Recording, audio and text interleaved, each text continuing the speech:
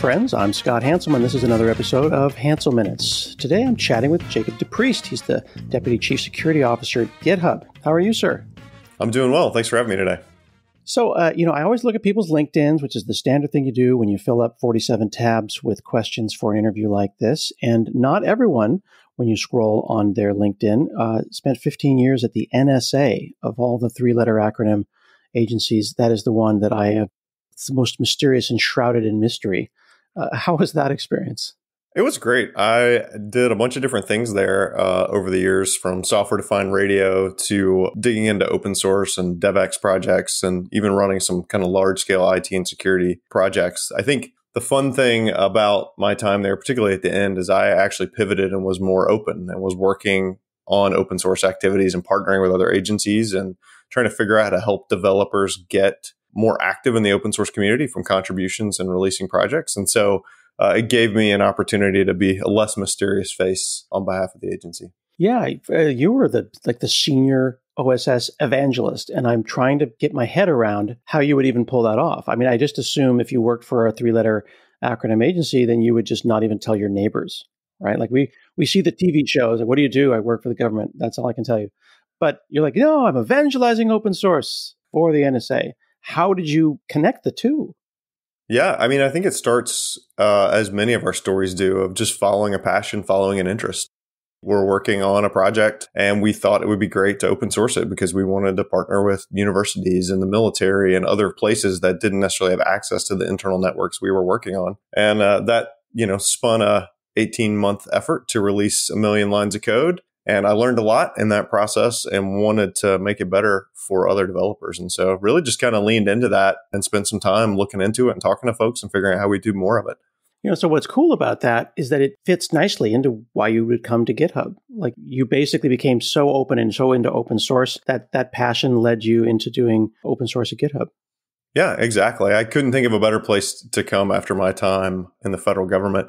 And the fun thing is, too, in some of the other things that I was involved in at the agency, I really got to understand and think about risk at very high levels as it may impact nations or, critical infrastructure and things like that. And so combining the leadership training and the risk training I got at the feet of some very amazing leaders there with my open source passion, working on security at GitHub has been a really great and natural next step for me. And I think, actually, we may not have met in person, but we were both, I think, at All Things Open in 2020 in North Carolina. Yeah. And you were talking about DevOps. So where does DevOps fit into your life? Like, I know that the name DevOps is itself new. We used to call them build servers or SDLC, but now it's like DevOps is baked into the zeitgeist. When did open source and DevOps kind of merge for you?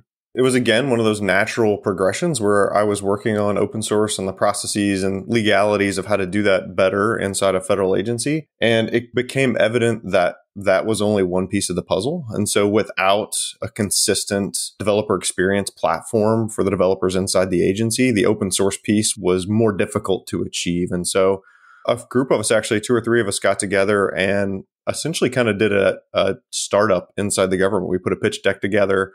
We got funding. We put all the kind of like pros and cons together, and we started a program called DevX that ended up kind of being responsible for all the DevOps pipelines, developer security, collaboration tools, and kind of all the things that you would need to be successful for an agency of 40,000 plus folks. Is it fair to say that even in 2024, like, there are companies that are just probably building on someone's laptop and then don't have any kind of mature DevOps / build server / even DevSecOps kind of a practice within their organizations? I think that's true. I think we also see a lot of fragmented approaches where there's 10 or 20 instances of Git servers and things are under people's desks and codes spread around enterprises, and they're not getting the benefits of sort of the central collaboration, tooling, and security, honestly, that comes with some of the things that you can do when you pull those things together and take the burden off of individual developers. Yeah, the under someone's desk like totally resonates with me. Like, there's so many times. This is a story that I tell a lot, but like, long story short, my blog I thought was a virtual machine for many years.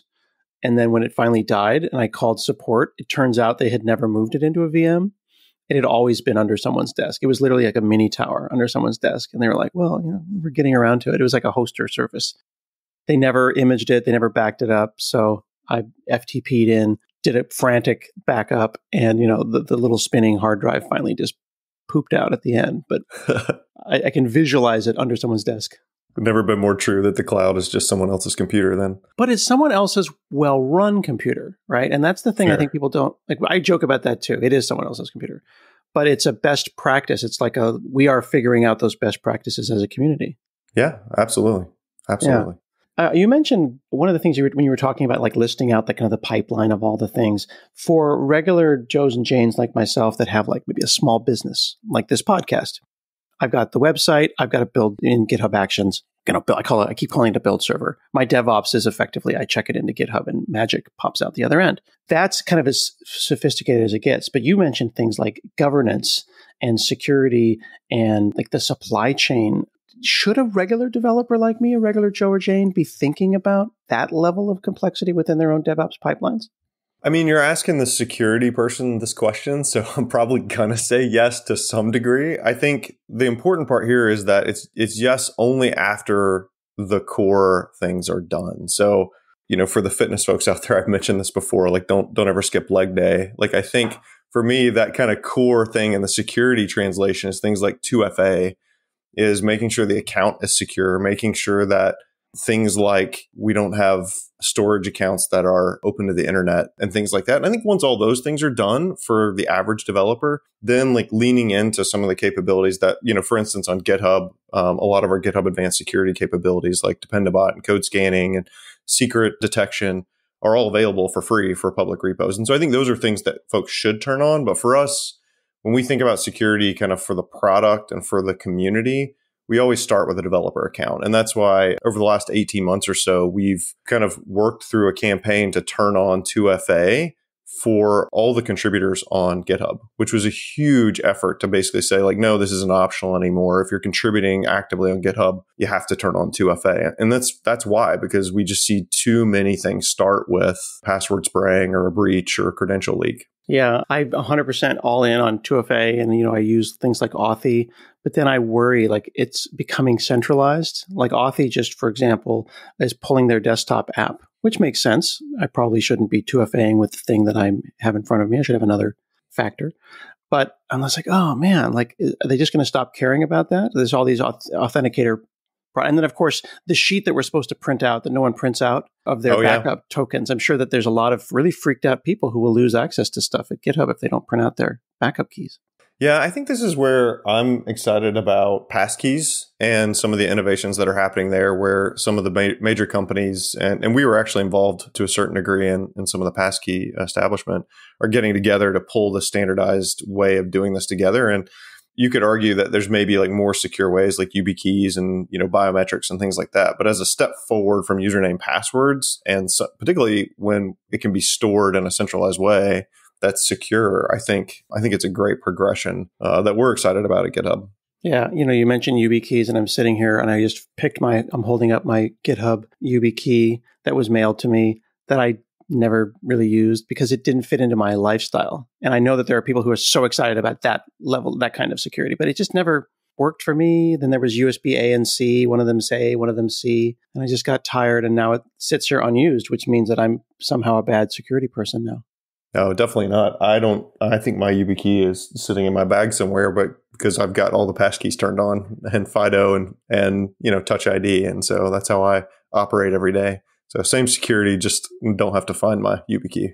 And that's the thing, right? Security has to fit into our lifestyles, right? If it is inconvenient enough, then we're just not going to use it at all. Yeah, that's right. We have to make it work for users. And that's partly why, even though we're requiring 2FA for contributors on GitHub, we're not requiring, YubiKeys or passkeys or anything like that, because the diversity of the population that uses GitHub for open source is huge. And not everybody has access to a mobile phone or modern tech and can afford things like that. And so we want to balance security here with the accessibility and equitability for our user base.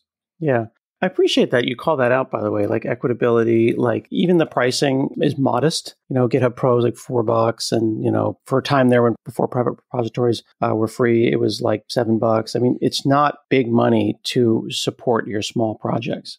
Yeah, agreed. And I think, we're still one of the few larger SaaS providers in this realm that offer free compute as well. So free actions minutes and free code spaces minutes and things like that. And particularly for universities, they get an even, more attractive kind of onboarding package there, which is intentional, right? We want to support the educational use cases, but it's great. It's a great way to get started. Isn't that attractive to bad guys though? Like the second you say free compute, then someone's going to go and start mining Bitcoin or doing something naughty. And as an organization that is a giant CMS, you're not only shipping binaries, but you're potentially building binaries that could be evil and then helping distribute them. Are people abusing releases? Are people abusing raw dot whatever GitHub CDN and using it? And are you constantly just slapping people down for doing those kind of things?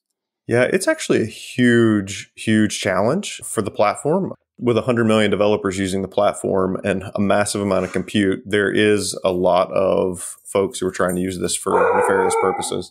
So we have, in the security team, actually, inside GitHub, we have a counter abuse team, and they are building machine learning pipelines, auto detections. They're working very closely with support and trust and safety to, as much as possible, automate, remediate, and kind of shut down both spam and abuse, but also things like, crypto mining, and also things like hosting binaries or content that don't meet our terms of service. Yeah, it's definitely a challenging both engineering and scale problem across the board. So GitHub Advanced Security is a product or a collection of products. It's the name for, looks like you've got a friend there in the background I can hear. I do. Sorry about that. No, it's fine. That's the kind of security that we're looking for, though, at the company. And then I assume that there's a bark that you'll hear that is the I need to get up bark because there's a bad guy versus the I see a squirrel bark. Unfortunately, they're exactly the same. Also, friend bark is the exact same, so they're not effective as a security tool. You may. We have I don't have a dog, but my niece does. Absolutely useless as a security. Oh, she's like, it'll warn me. No, it won't. No, it won't. It will let them in and introduce and it bring them over. You see those TikToks with like the giant German Shepherd, and then like the delivery guy comes in and like, "How you doing?" Yeah, indeed, that is exactly my dog. I was going to ask about GitHub Advanced Security and understand, like, is it a product? Is it a collection of products? So GitHub Advanced Security is a couple things. So one, for kind of our enterprise customers, it's a product that can be purchased that includes code scanning, which is our SaaS capability based on CodeQL. It includes kind of our supply chain capabilities, which is largely kind of Dependabot and dependency scanning, and then secret scanning, which includes push protection. We just recently announced that this is all being augmented by AI as well. So code scanning now comes with things like autofix, so suggestions. So instead of just like highlighting the potential vulnerability in the code and saying, hey, developer, you should remediate this, it's coming with an actual suggestion in the pull request to say like, and here's how we think you should remediate this. You can just click accept and move on from there. And then in the secret scanning space, we're using AI to not just detect high confidence patterns, which is kind of where we've been to date, things like Azure tokens or AWS tokens or things like that, but also lower confidence patterns like username and passwords or SSH keys or RSA keys. So that's kind of the full kind of GitHub Advanced Security package. Most of that is also available for free on public repos on GitHub. And I have to admit, I have abused all of those things. Like if there's a free thing on a public repo, I turn it on. And like Dependabot, I could just gush. I could do a whole show on Dependabot. People don't realize how good it is because it's not on by default, right? You get the vulnerability dependencies on by default. But if you're an admin on a public repository, you just go and you check and you turn it on, and then you get Dependabot. And it's like an employee that makes pull requests while you sleep. And it's amazing. I gush about how awesome Dependabot is. Yeah, it's really fantastic. And then we're seeing just a huge, secret scanning is a newer capability for us, but that combined with push protection, we're just seeing some incredible things happening. I'll just give you an example. Inside of GitHub, we've really worked to, reduce and eliminate secrets in code in our own code base using GitHub Advanced Security. And being able to keep it eliminated with push protection so that nothing's getting in there after we've cleaned everything up is just an absolutely amazing capability. But, being able to offer that for public repos is critical because, it's not a cheap thing for us to do from an infrastructure perspective, but it's the right thing to do because we take that responsibility kind of at the center of a lot of the software development ecosystem very seriously. Yeah, and this push protection, we should explain that a little bit because like one of the number one questions on Stack Overflow, like the top questions, is I pushed a secret into GitHub, I pushed a connection string, how do I make it go away? Yeah. I mean, that's also one of the number one questions we talk to customers about a lot as well, because once it's in, right? It's super expensive to remediate. It's super difficult to know it's good. And if you talk to any security team, they're going to say, well, like once it's there, you have to deactivate it. You have to roll it. You got to change the credential. And so push protection basically sits in between the editor and the GitHub service itself and inspects, it's secure, it's encrypted, but it inspects what's coming in, looking for credential secrets in the code before it actually goes into the Git system itself. And if it finds anything, it'll block it. And then there's options depending on what you're doing. You can come back to the developer and say, do you want to override this? Or, enterprises have the ability to adjust some of the responses there as well. So it's a pretty powerful tool. Yeah. And it really, this idea of these SaaS, these shared access security tokens and their potential vulnerabilities, it's a magic number. And if somebody gets it, they own you. And the amount of like responsibility that can be assigned to one of these tokens that is just easily copy pasted and given to someone is huge. And I understand I saw some stuff because I work at Microsoft in my day job. This is all public. There was some nation state actor that got a hold of some tokens and it was running around on some, non-production build servers recently. And it all starts with those freaking tokens that you could paste to someone in a Slack. So you're going to want to catch those. So it makes me wonder, though, as devs, how can we have them without ever seeing them? Like, I don't want it in my clipboard because once it gets into my clipboard, it could be given, it could be moved away. Is there a way to have secrets that we simply can't see that wouldn't even show up in GitHub? It's a great question, and I think when I think about the proactive security space and kind of all the advances that are happening, I think this is an area that a lot of enterprises work towards through things like enterprise vaults and kind of accessing these secrets on demand through APIs, which is that's one of the right ways to do it. I won't say it's the only right way to do it, but having that accessible to a normal dev is more of a challenge, I think, because it's so easy just to go grab that token and toss it in the repo and keep moving to deploy the blog or do whatever. And so I think this is where normalizing things like secret scanning and normalizing and making it clear where to put secrets in places like GitHub or, cloud compute like Azure is helping, but we can still do more, I think, as a community here. Yeah, I like the call out of like normalizing it. Like right now, when I start a new project, it usually ends up in some JSON file, and that's just wrong. It's wrong by default, and it should be right by default. And I need to like get that into my head so that it is normal. And of course, GitHub will catch me 99.9% of the time, or as you said, it'll warn you and say, "Are you sure you want to do this? This token's used for testing." But even then, I shouldn't push it through. I should do it correctly from the beginning. Yeah, agreed. And, for like that normal dev out there, at a minimum, storing it as part of the secret management capability inside GitHub is a good first step. I think once you start to scale that, though, there's probably more sophisticated ways to share that across an enterprise team. So I want to also talk about the third leg of that stool. We talked about secret scanning, independent bot, but then CodeQL. It's this code analysis tool. It'll analyze your code. It'll give you quality. But it's really becoming a security tool. Like it's spotting like bad practices, but you have to do this across a plurality of languages, right? Like there's all kinds of, you could be doing Erlang, you could be doing Rust, you could be doing C#.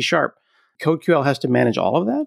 It does indeed. And we have an amazing team who is building essentially language models for each one of the languages we support and continue to evolve them. And it's not just a once and done build either, because as you know, these languages evolve all the time. There's new releases, there's new versions of Python coming out, constantly. And so how do we keep up with that? I think there's kind of two angles here. One is how does the team continue to model and create what is considered a vulnerability?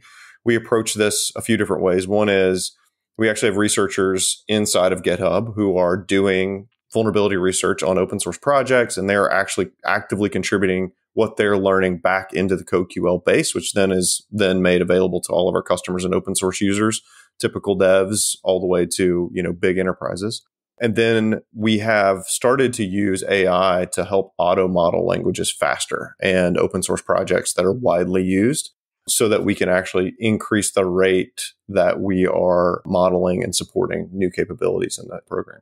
Now, I was picking random languages, but I do want to come and give a brief correction. I called out Rust and Erlang, which are, I thought about them a little bit more on the far side of the bell curve there, but those are not supported. You have C, C++, C#, Go, Kotlin is in beta.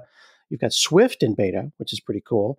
Python, Ruby. What I'm struck by with this list is you've got both compiled and interpreted languages, which are two different universes that you're going to have to treat as if they're the same, but they're very different. They're really different in terms of how we approach it. The team's making some incredible progress to be able to tackle even the compiled languages in faster and I'll just say easier to set up ways, because right now you often have to integrate it into the build as you're thinking about a Java build. The goal here is to really make this easy to turn on, easy to use, and kind of easy to get to that first meaningful alert that moves the needle on the security here. And they're making a ton of progress on that. So I'm excited to see where we're headed as a program there. The amount of work happening to just push a hello world, the behind the scenes work must be insane. You were talking about free compute. If I go and make hello.c and I check it in, for me, it happens instantly. I see the file. I can set up a GitHub Actions. I can make a release.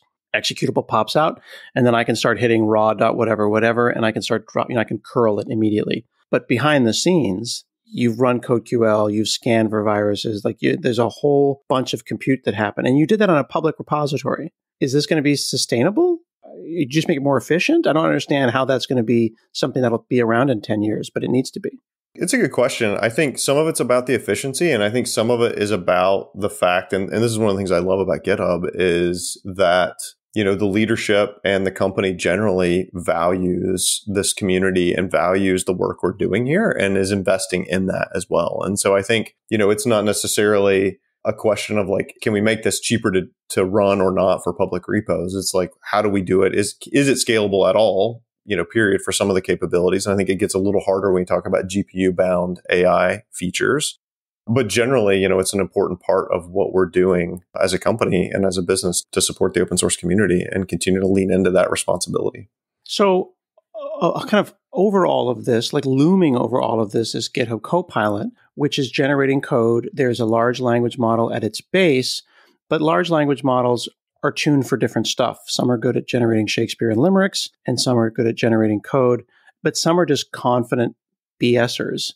How do I know that Copilot or some code language model is not going to go and generate insecure code and then run it down my pipeline, my security pipeline? Sure. So kind of starting at the left side of this, the models we're using are very much focused and tuned towards software development and the way we're incorporating those. And so we're going to continue to work on what's the right models to use for the right situations here, and that will evolve as the product evolves as well. But then kind of if you move a little bit to the right, then we are working with Microsoft, and we've got our own filters in place as well that we've partnered with Microsoft on that do things like security filtering and toxicity filtering. So they're looking for common MySQL injection vulnerabilities and are going to prevent those from even being suggested to developers before they even get there. Now, this is early days, and I think this is going to continue to evolve. And I'm really excited actually to see over time if we see fewer and fewer vulnerabilities introduced in the editor to begin with, because I actually think we are. We're already seeing that now.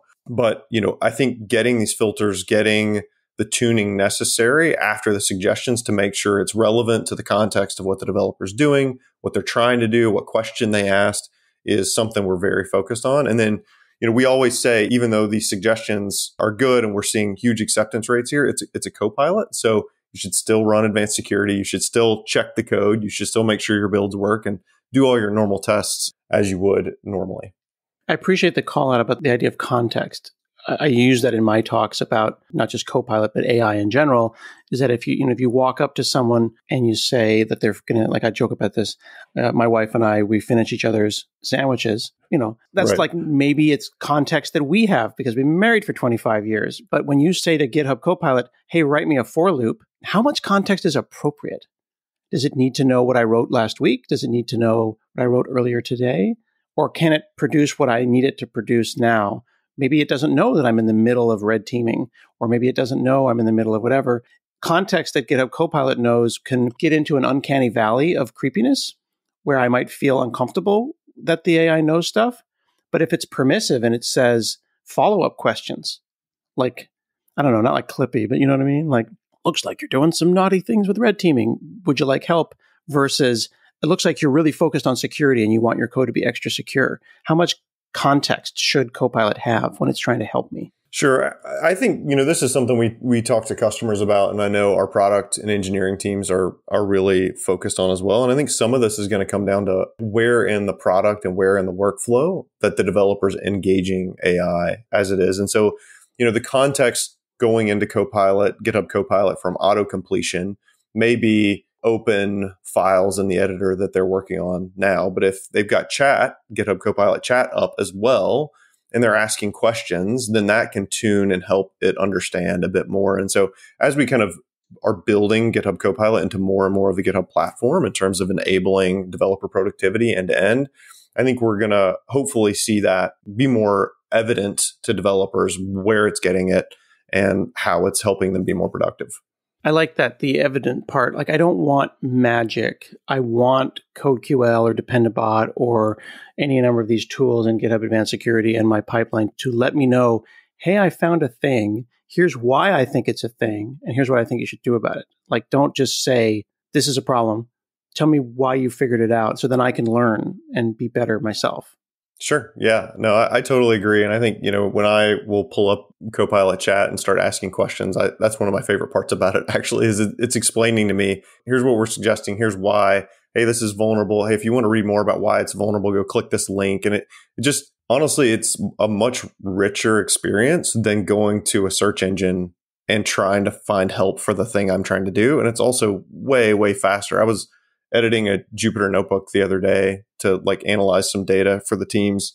And I needed to make some changes to it. And I wasn't super familiar with the language. And I was like, oh, this is going to take me hours. I'm not even going to bother with this. And then I was like, oh, wait, actually, let me fire up Copilot and see what I can do. I had it fixed in 5 minutes. It did exactly what I wanted it to do. And I understand why it did it. And that was just a fun thing for me, given that I don't really develop every day anymore in my day job. It's interesting that you call that out, though, because you know that idea that there are coworkers or relatives who are really good Googlers. I'll have non-technical relative try to Google for something and they'll just keep banging their head against the wall. And then I'll notice you used too many words, use less. And then I'll find it on the first try. Or there's a particular term. Hopefully, Copilot and AIs will equalize that more so that everyone will get the answer that they want. Because what happens now is my non-technical relative will be like, oh, you're just a really good Googler. And it's like, well, no, I want to teach you how to be able to do that. But I noticed that their solution is to simply restart and try again. Yeah. Give up on the query and phrase it differently. But with an AI or with a Copilot, I don't just give up and start a new conversation. I try to refine it.